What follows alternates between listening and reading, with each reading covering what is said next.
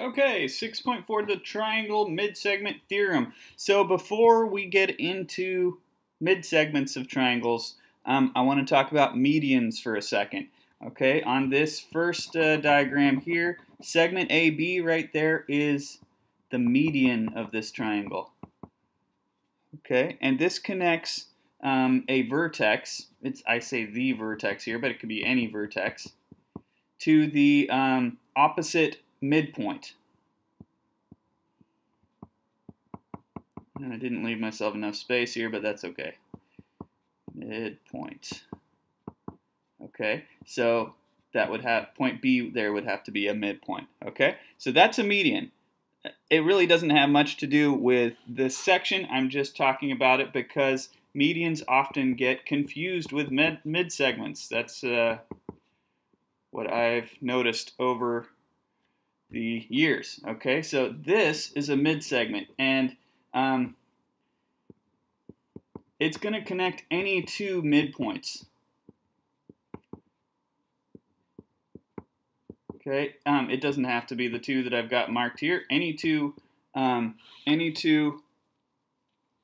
midpoints, and then you've got a mid-segment. So this is a mid-segment. Points A and B are both midpoints. Okay, so just don't get those confused. So this section has to do obviously with mid-segments. Okay. All right, so let's get to the triangle mid-segment theorem. Okay. So the first thing you want to know about a mid-segment is that it is going to be parallel to one side. So if I go back up to this diagram, that's going to be true, okay? Every time. It just always works out like that, okay? So it's pretty obvious what side it's going to be parallel to, okay? And the other thing you'd want to know about this is that the mid-segment is going to be twice the length. Sorry, got it the wrong way. The mid-segment is going to be half the length of the side that it's parallel to. Okay, so if this is x, then this segment is going to have a length of 2x. Okay, so those are the two important things. One, that you get the parallel sides, and two, that it's a 1-to-2 relationship with the mid-segment and the side that it's parallel to. Okay, all right, sorry, I switched around my wording there. Okay, so let's get to an example. So let's use the mid-segment theorem here. This says solve for x, y, and z. So this has 3 different mid-segments in this diagram here, and when you do that, you get this kind of Triforce looking thing, okay? What we can do is use any of the mid-segments. I'm just picking out that one, and then I know the side that's parallel to that, which would be this one, is going to be twice that. So if this is 2, then this whole length is 4. And since this is a midpoint, well, now I can say y plus y is going to equal 4. And so it's going to be 2, right? Y is going to equal 2. Okay. And it actually also always works out like that. If this is 2, then half of the side that it's parallel to is going to be 2. Okay. And we can do the same kind of thing with the other two sides. Just get a different color here. So if this is 4, this is going to be 8. And then x plus x is 8. 2x equals 8. So that means x would equal 4. Okay. And same kind of thing again with this.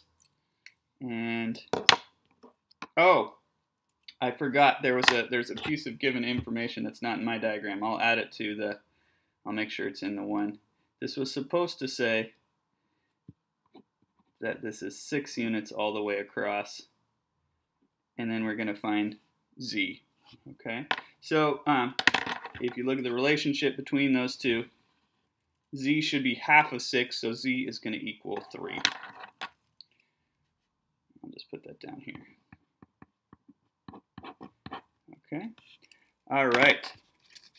So moving on to this next example. This is a little more complicated, but not really. It's just that we've got some expressions and not just variables and integers. Okay, so hey, there's two midpoints that are connected, right? So this is a midsegment, so we can use the triangle midsegment theorem, which says that if I take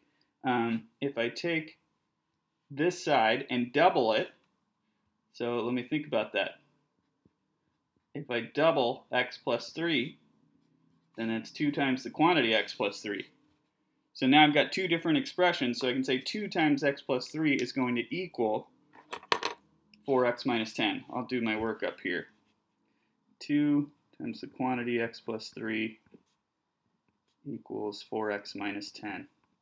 Okay, and now I should be able to solve for x. So I'm going to first distribute the 2, or you could divide the whole equation by 2. That would work as well. Okay, I'm going to subtract 2x from both sides so that I can combine the x terms. 10.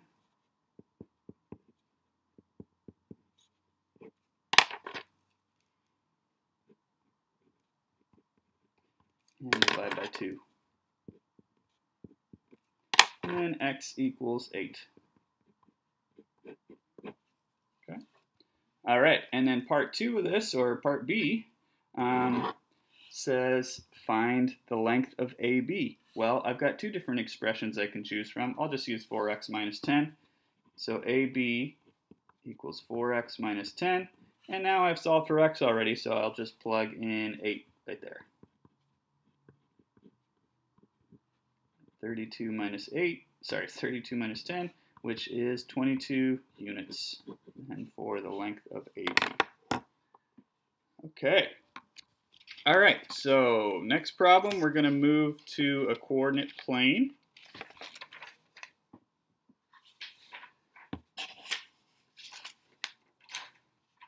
Okay, and we've got some different things we need to do.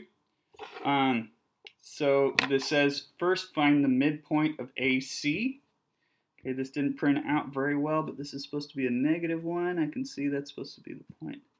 And it's a negative right there as well. Okay, so I'm going to find the midpoint of AC. Okay, now I don't know if you can see the grid. I can actually kind of just see it's going to be right there, because if you think about the slope, down 1 to the right 3 puts me right there, down 1 to the right 3 again. But we can also use the midpoint formula. Okay, so let's go ahead and do that. My midpoint of AC, I'm going to average the x's, and then I'll average the y's.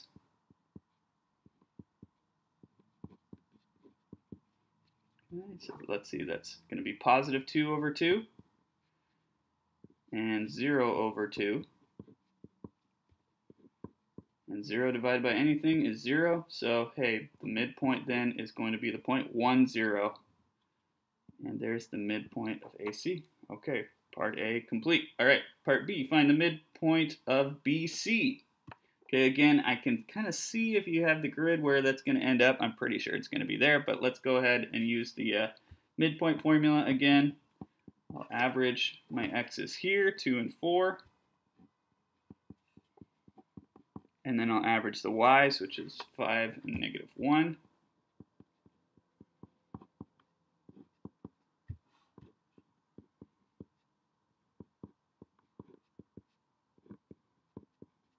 And that midpoint is going to be the point 3, 2. Okay, I'm just going to go ahead and put those coordinates in the picture so I have them if I need them. Okay. Oh, and it said to label the first one D, so this is the point D, okay, and this was the point E. All right, and now next up, I'm supposed to verify that AB is parallel to DE. Well, I don't have DE drawn yet, but now I do, right? So I want to show that these are parallel. So the question is kind of telling us they're parallel, but let's make sure that is correct. Well, we can use the slope formula on both of them, right? So to verify this, I can show that the slope of AB, let's see, I'm going to use the slope formula. So I'm subtracting the y's in the numerator, 5 minus 1. I'm subtracting the x's, 2 minus negative 2, in the denominator. So I've got a slope of 1, which makes sense if you look at the picture, because I'm going up 1 to the right 1, up 1 to the right 1, right? So that makes sense for my slope there. And now let's verify this. So, you might be able to look at the diagram and tell they have the same slope, but you'd still want to verify it by showing what the slopes are, not just by saying, oh, I can see the slopes are the same. That doesn't count as verifying. We're verifying this mathematically using the slope formula. Okay, so same thing again. I'm going to look at my y's, 2 minus 0, and then my x's, 3 minus 1. And then I've got 2 over 2. And hey, look at that. They both have the same slope. So I'm going to go ahead and call that verified. I showed they both have the same slope. So that means they are parallel. Okay. Now I want to verify that these have the other part of the midpoint formula, because this is a mid-segment, right? I want to verify the other part, which says that, if I double the mid-segment, it's going to be the same as the length of the segment that it's parallel to. Okay, so what I need to do is find the length of these two segments. So let's go ahead and do that. So we're using a lot of these formulas that we keep using all the time. So let's look at DE. I'm going to use the distance formula here.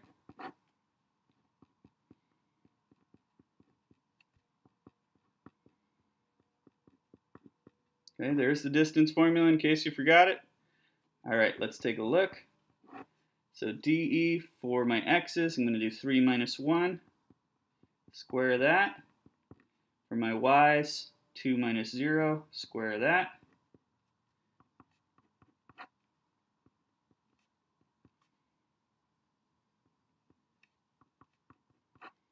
Okay, whoops, off screen there. Okay, and then I'll do the exponents, then the addition. Okay, I'm just going to leave this like this for the time being. Okay, and then let's see what we get when we look at AB. Okay. Okay, so I'm not going to rewrite that formula, but using the same formula, I'm going to subtract the x's for AB, so 2 minus negative 2, square that difference. For my y's, 5 minus 1, squaring that difference. Okay, so this is going to give me 4 squared plus 4 squared.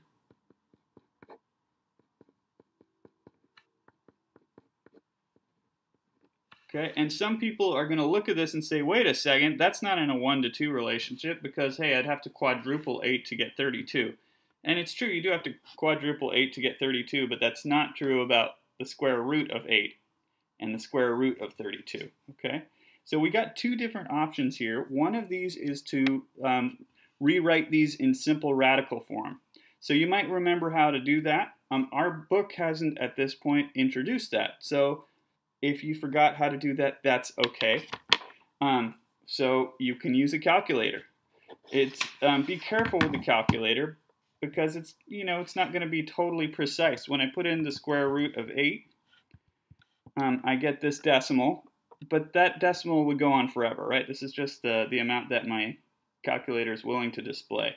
Okay, and I'm going to try doubling this, just so I get that on screen, okay? And then let's look at the square root of 32, and I can see, oh, those decimal approximations. If I do take the square root of 8 and double it, it looks to be the same, okay?